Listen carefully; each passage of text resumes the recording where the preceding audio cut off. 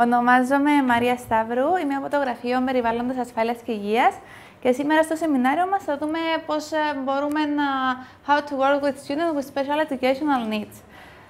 I'm gonna go to English, okay, as we have English speakers.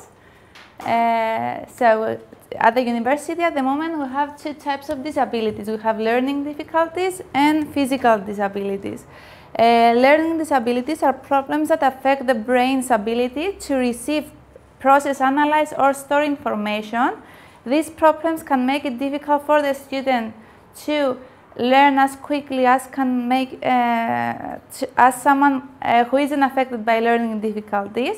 There are many kinds of learning disabilities, and most students affected by them have more than one kind.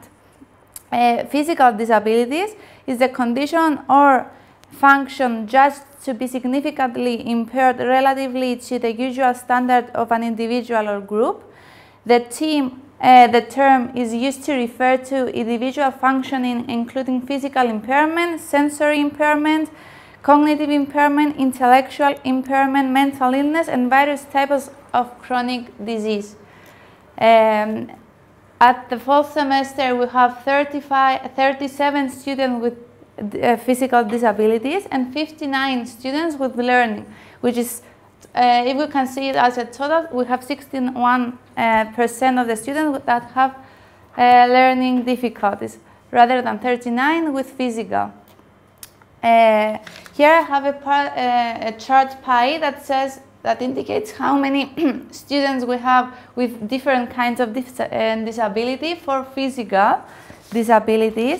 As you can see, we have visual impairment, hearing impairment, epilepsy, anorexia, we have anxiety, Asperger's syndrome, some that here you cannot see, tetraplegia, allergies, depression, and many more.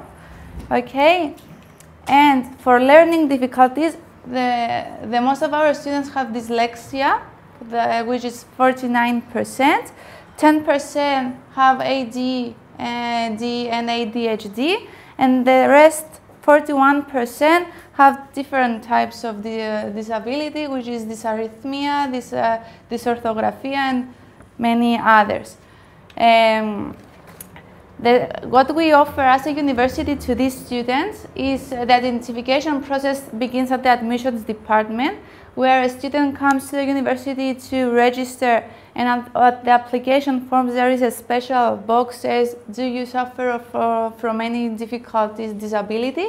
So the student there can declare that they have a disability, and the decision comes from the head of the department. The Health and Safety Office is responsible for the student with physical disabilities, where the Senior Academic Officer is responsible for the students with learning difficulties. The documentations that we accept as a university for learning difficulties, we accept certifications from Cs6 Counseling Center, which Ms. Petronda can explain you later, and from other assessment centers. Where physical disabilities, the certification comes from physician or other medical centers. After add and drop period of each semester, the Health and Safety Office with the academic officer sends the memo to all the faculty members who have students that have physical difficulties. Now Dr. Stasinos will continue to explain you in details for learning difficulties. Let me first explain that Samuel Kirk, professor of special education at the University of Illinois, was the first scientist who proposed the term learning disabilities to refer to students facing serious problems, difficulties, particularly with written language. We mean use and understanding, let's say reading, writing, spelling, and/or calculated. I had the opportunity to meet him in Stirling of Scotland in 1978 during the works of a large international congress on special education taking place there. The term learning disabilities since then has been accepted by the scientific community and it appears very often in the international bibliography, books, journals, regarding education and psychology. Learning disabilities may be not always very serious problems, and is expected to face them easily. In other words, in the case it is not necessary to use a specific program and/or a proper strategy to face them. For example, the case of a student who initially faces a problem with the learning of a foreign language, listening, writing, reading, and/or with the use of technological means.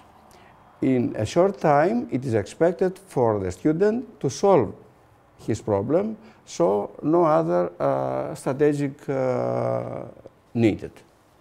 Specific learning disabilities refer to serious and/or very serious problems of the student who needs special help to effectively solve them. The student with learning disabilities experiences usually significant learning difficulties that cannot be explained by other well-known impairments and/or disorders. Let's say mental retardation, sensory impairment, motor handicap problems, emotional disorders, and behavioral problems, and/or environmental, cultural, or economic disadvantage, or lack of educational opportunity generally. In other words, students with learning disabilities have normal or upper mental level development. The intelligence level. The intelligence level of the student with learning disabilities is usually normal and in some cases superior. This is a research evidence that could be translated as challenge, as being challenged, a challenge for the role of the teacher and/or lecturer in the classroom. Specific learning disability. This is a term, a very well-known term in the scientific community. It's a serious disorder in one or more psychological processes involving in understanding or in using language, spoken or written, which may manifest itself in an imperfect ability to listen, so listening, to think, thinking, to speak, speaking, reading, writing, and/or spelling, or to do successfully mathematical calculations. Dyslexia is a common form of specific learning disability. It's a Greek language. It's manifested when the accurate and fluent reading and/or spelling of words is developed incompletely or with a great difficulty as compared with the mental and chronological age of the students. Let me note the words accurate and fluent reading. In other words, a student with dyslexia can read and can write, but he cannot read accurately and fluently. This is the difference. Some interesting points. Dyslexia is indeed a serious and insist problem of children and youth. I mean insist in the time. Let's say a dyslexic child or student is not dyslexic only for some, let's say, days or some weeks or some months. Maybe if we cannot help him, it may be for years or for all the life. This is a problem. Accordingly, according to bibliography, many socially successful people had usually an experience with dyslexia in their previous school, let's say, life. The prevalence, learning disabilities is by far the largest in number of special education categories. That's why we have the same picture in our university. Children with dyslexia represent about the 2 to 8% of school population. It means that in every classroom we may expect 1 or 2 pupils having dyslexia of one or another type. There are some types of dyslexia, let's say optical dyslexia or autistic dyslexia.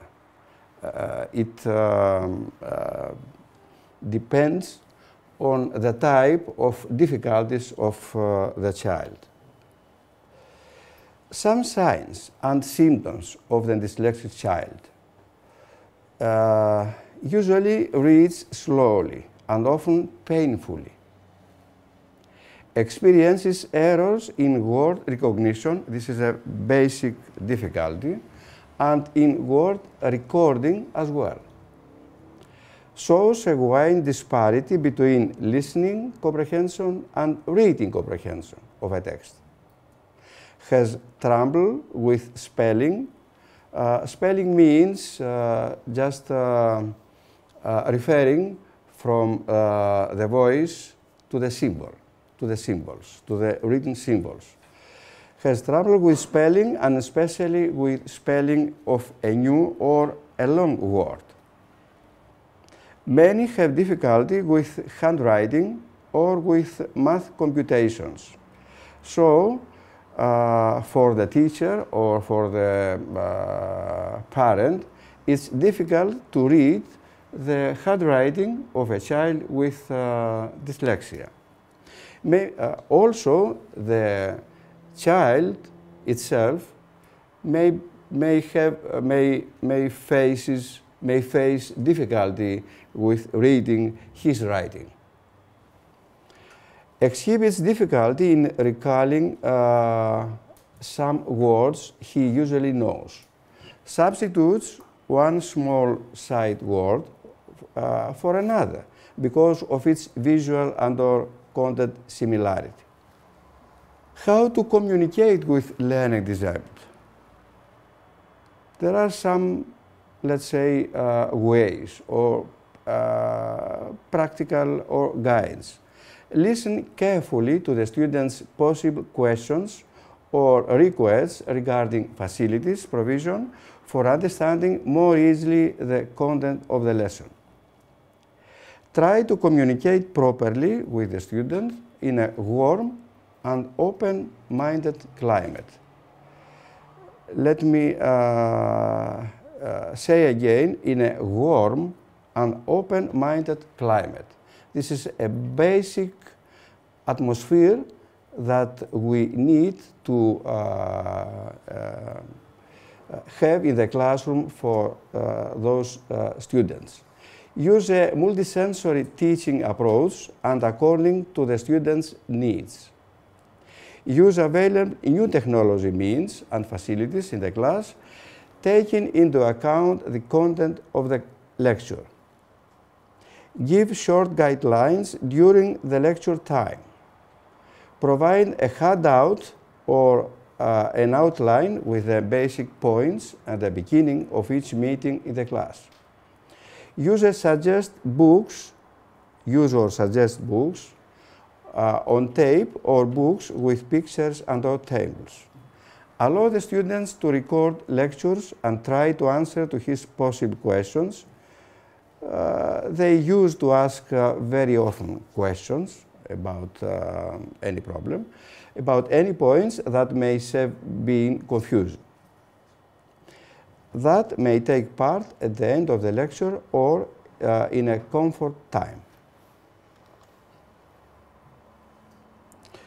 We may take into account the Unic, it's a mistake here, the Unic writing differently, and heterogeneous characteristic. Each case of dyslexia is unique and heterogeneous. Therefore, what is needed is an individualized approach to it. A special program for one dyslexic student may be not equally successful for another dyslexic student. We need, therefore, a differential diagnosis for each of them. How to communicate with the learning disabled? Print keywords on the board. Explain them if necessary, and avoid a cursive handwriting. Allow enough time for the student with dyslexia to write them in his paper. Use a color marker on the board and explain shortly the main points referring particularly to some daily life experience of the student. Avoid asking the dyslexic student to read out loud and/or with speed. Encourage the student to show you a rough draft of a programming essay for providing him some feedback before writing the final version. He needs a strong encouragement when doing his work. Allow the use of a laptop or any other technological equipment for in-class work. Try to present lecturing material in small and structured units. Allow extra time for exams and/or preparing issues. Also, ask the student with dyslexia to sit in a proper place in the classroom. An area with minimal distractions is preferable. For example, sitting in front places. Answer to his or her questions raising in any time during the lecture. Explain if necessary to the student about the result of his final exam, and perhaps ask him about the type of exam he may prefer. Let's say oral exam. Be optimistic about the success of the student and the university, and encourage him for creating cooperation with others in the classroom. Finally, each lecturer should pursue a communication with the administration office at the university for obtaining perhaps further information or related issues. Finally, I think that we should be optimistic and successful in our thinking and in our doing with such students. It is easy to achieve it. Try to read some scientific material related to dyslexia, books, articles in journals, etc.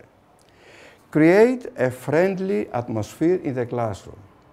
This is a very important thing, to create a friendly climate in the classroom. Be in contact with the student and out of the classroom if necessary. That's all. Thank you for your attention.